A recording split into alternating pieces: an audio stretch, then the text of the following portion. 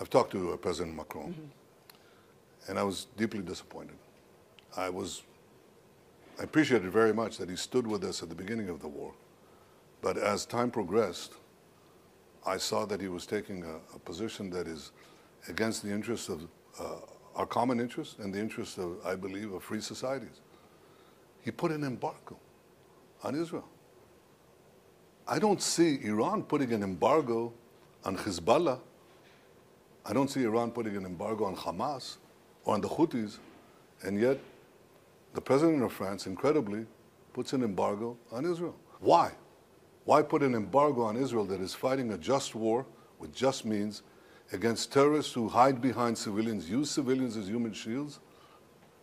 We're fighting this war of survival, this war of civilization, and what I expect is the democracies to stand solidly behind us, just as the terrorist dictatorships stand solidly behind their proxies.